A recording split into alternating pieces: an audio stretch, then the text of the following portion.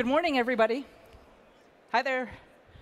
Thank you for joining me here. So today, I know that many of you are familiar with developers, with writing applications, but I'm going to talk about a change that's going on in the industry, and a change that's probably a little bit of a different idea from how you've been developing before.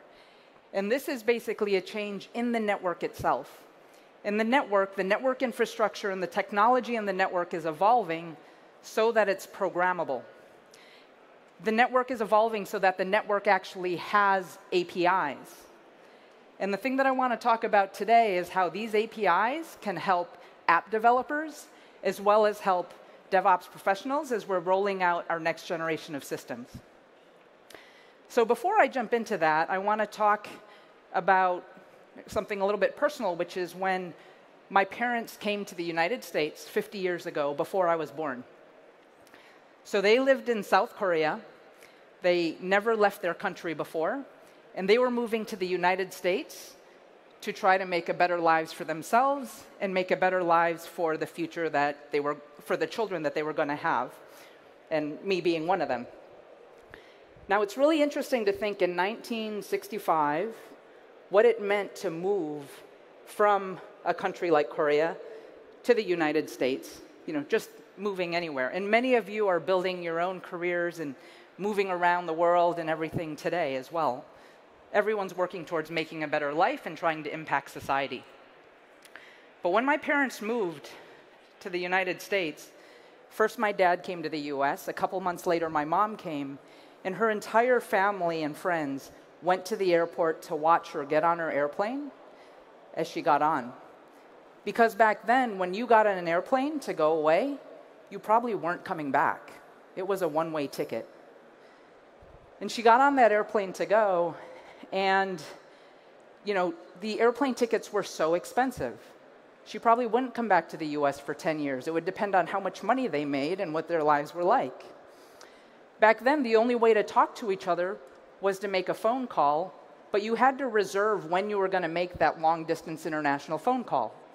So they would call on Saturday at 5 p.m. and talk for 2 minutes. And then the main way they would write is to write letters by hand and send airmail. That's 50 years ago. That's not that long ago. And look at all of the ways that we're communicating today, all of the applications that we're using, and how far we've really come during that time. Now, one key to this evolution of how we've gotten to where we are today is the network. And if we take a look at the network, there's been a number of evolutions in the development of the network. So the network had been developed over many years, but a big thing happened in around 1990, which was the emergence of the World Wide Web. And here we are at Web Summit, many years later. So if you remember, before the World Wide Web and after the World Wide Web, that not only provided connectivity for devices, for computers, for data, but it actually transformed how business is done, and a whole new web economy had emerged. And then as you keep on going, as Joel was talking about, software is eating the world, right? So Mark Andreessen's line, software is taken over in a crazy way. And then came the next transition, which was for mobility. So all of a sudden, there were mobile devices, and developers could write apps for mobile devices. In 2008, there were 500 apps in the Apple App Store. Today, there's 2.2 million apps. But what that App Store did in 2008 was it gave all of us, all of you developers, a way to get your apps out to the world. That was huge. And then to go on, things are still evolving, and it's so exciting, which is that there's another transformation happening in the network. The network doesn't sit still, And what's going on now is that the network is actually becoming programmable down to its core. The network actually has APIs, and these APIs can be used by all of you when you're writing your applications. So let me talk more about that. And the very cool thing about apps and APIs is that they're not just about techies. It's not just about people who can afford the technology in the highest way, but now apps and APIs are transforming daily lives. More than 4.5 billion people have phones of some sort, and they're texting or they're using the web, and that's only going to increase. So everybody uses it now, and that's the responsibility of our app developers, is to take care of all the people, not just the techies. So if we take a look at what's happening is we're impacting people's lives through the applications that we write that are on the devices that people use, and then we have the whole cloud and all the cloud services at our disposal as well. So powerful. Our developers are so empowered. But more and more, our applications really are depending even more on the network. It's stressing the network in all different ways, and there's new things that we're putting into there. And security has to be built into that network. So the whole emergence of network and security together is fundamental to this next generation of experiences and applications that all of us are going to create. So if we take a look now, I want to encourage you all to think of the network as your platform for innovation. I want you to learn how to use the APIs in the network to write your next generation of apps. And this is what's going to allow us to do augmented and virtual reality across a network. It's going to allow us to do AI and machine learning, and the network itself is actually doing AI and machine learning. Cloud computing, dependence upon the network and enabled by the network. With IoT devices coming along, there's also the emergence of edge computing, a new place to put code into the network. So this is huge. So the network is your platform for innovation. Now, why would developers care about network APIs, or what can the network APIs do for you? There's these 5 areas that I'm going to talk about quickly. One area is network performance. The next is value-added services for applications. The next is adding security to your applications. Another is net DevOps. And then multi-cloud development. And let me explain what those means. First of all, network performance. How many of you have used your mobile devices? We're doing a video conference and then had a poor connection. Who had it on like this trip or last night in their hotel room? Everyone does it. What's that problem? You wrote a great application, there are great networks, and yet you're getting poor performance for your application. That's a failure of communication between your application and the network. There's actually technology that's been around to do it, but we have not yet connected apps to it, which is, go forward one, which is quality of service. So Cisco's actually partnered with Apple, and what we've done is allowed iOS developers to just go in and use QoS. Mark your packets and say, this packet is best effort traffic, this is background traffic, this is real-time voice, this is real-time video. Just go in, put in a few lines of code, and mark your traffic. And then what we've done is partnered to actually implement that throughout our networking equipment so that we can prioritize the right apps accordingly. So if you're an iOS developer, go out, put these few lines of code in your app, mark your traffic, and then you can actually bring it to DevNet. I run DevNet, which is Cisco's developer program, and we will fast lane validate your app. And when your app is fast lane validated, then it's allowed to be prioritized into a network.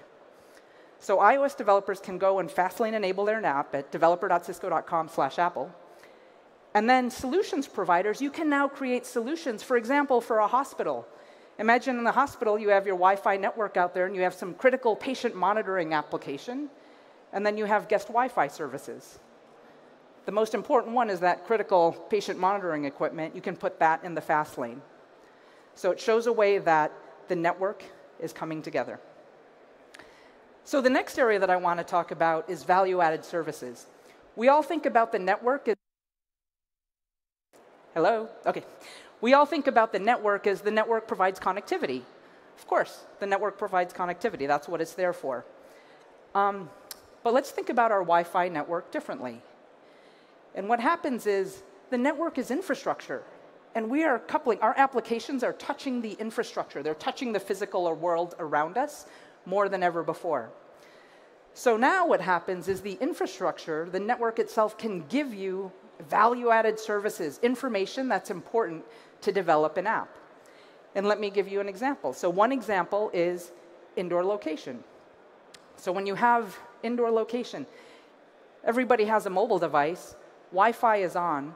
Regardless of whether or not you've connected to the access points or not, the network, the access points know you're here. They know the MAC address because you're constantly looking for a wireless signal. You go out to a shopping mall, same thing happens. So what happens is the access points actually know how many people, well, how many devices actually, but how many people holding devices are here in the building? How many are here for the first time? How many have been here multiple times? So imagine what you can tell a retail owner about their customers just by having this information from the wireless network.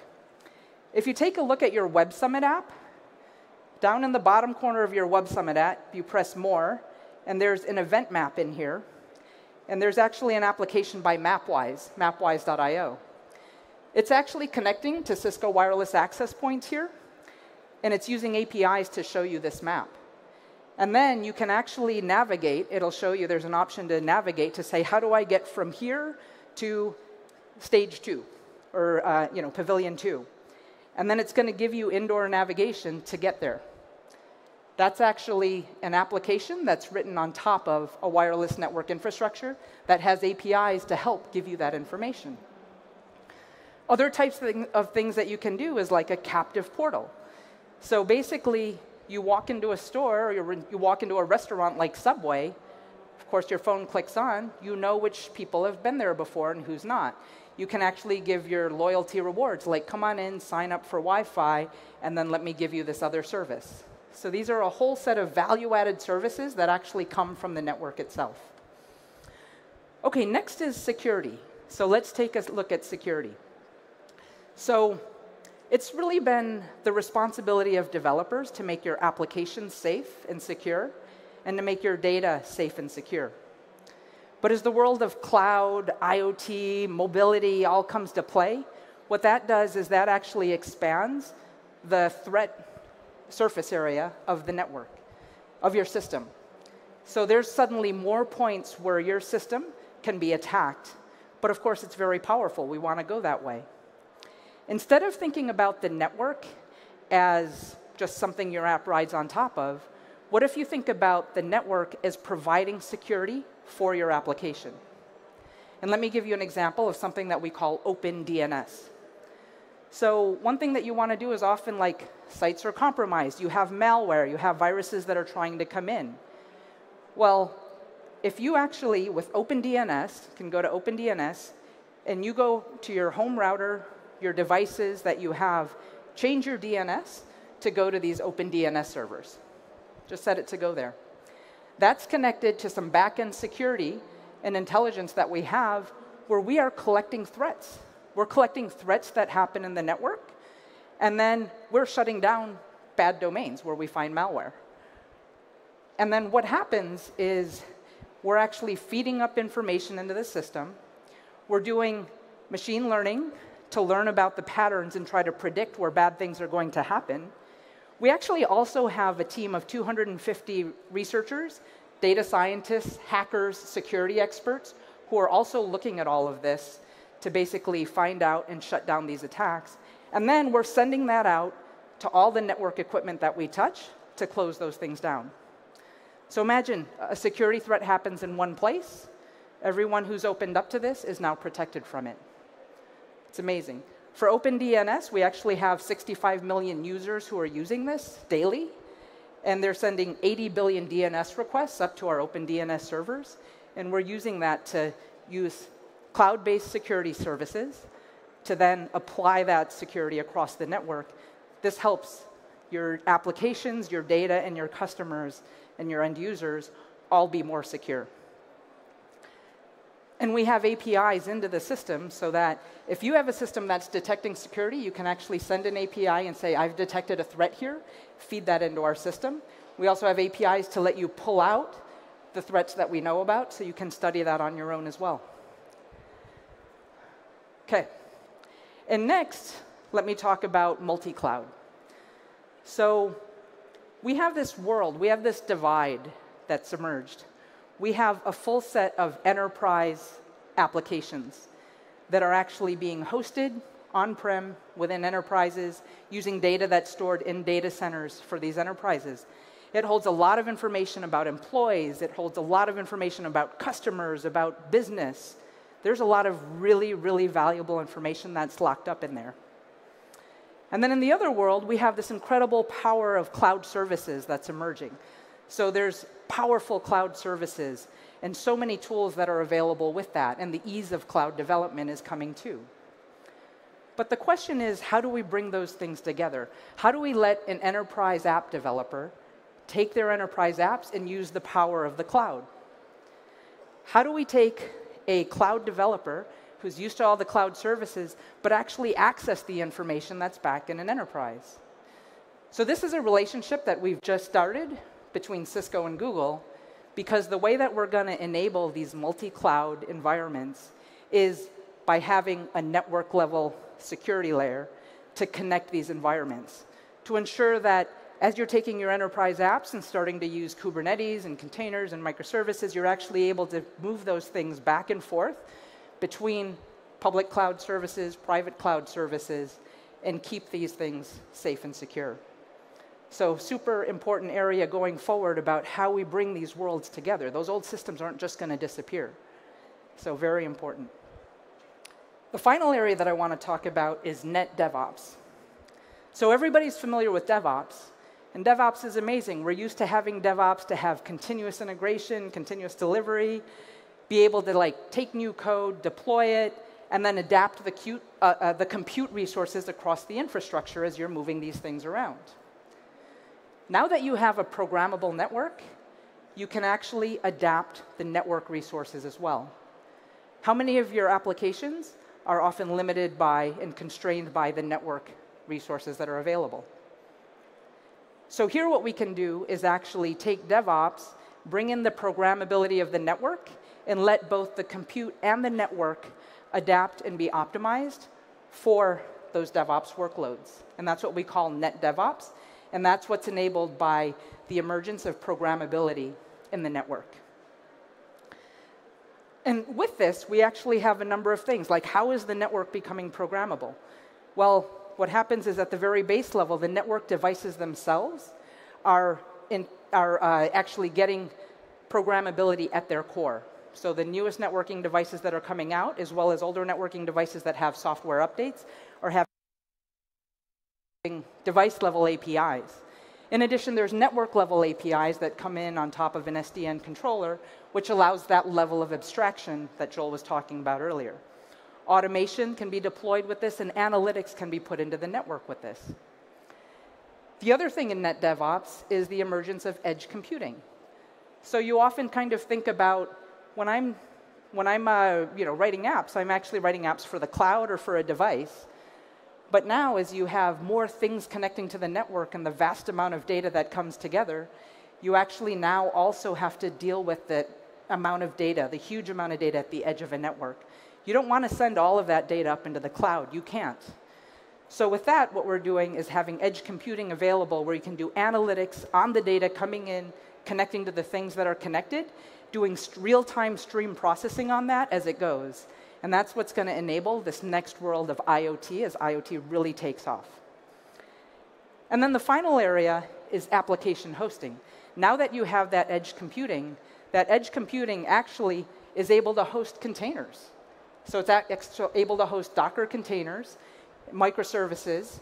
You can actually then have a way for developers to program using those edge resources. And the other thing is it's not just little compute. Can actually put in compute accelerations with GPUs, CPUs, memory, all sorts of things on there at the edge. And what's going to emerge is the world that we all figure out as developers of how we compute in the cloud, how we compute on the device, and how we compute at the edge. So super exciting. So overall, I just gave you 5 areas that I think are going to be very important for app developers as the network becomes more programmable and as the network gains more APIs. There's the network performance, just the interaction between an application and the network itself that can optimize performance. There's the value-added services of data you can actually get from a network infrastructure that will help your apps, data that you couldn't get before. There's security, so that you're not left doing the security yourself for your applications and your data, but you're actually using the network to provide an even deeper level of security, and using cloud-managed security services to get intelligence from around the world and then be able to protect globally. And then the area of net DevOps, where DevOps is not only about compute, but DevOps is also adapting with your network and compute resources to allow that next gen to happen.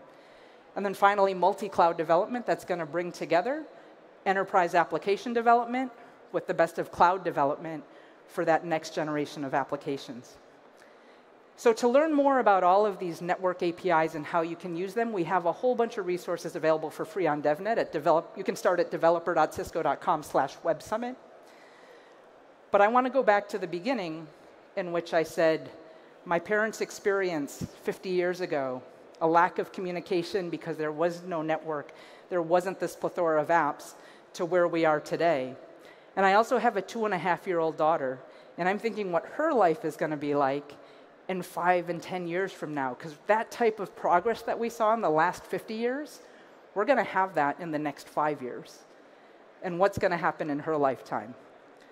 So I encourage all of us as a community to work together. This is the full stack session. And innovating in these spaces requires innovation at the network, innovation at the compute, innovation at the application layer, all around what we're doing in the cloud. It requires all of us to come together as a community to use these resources that are available. Thank you very much.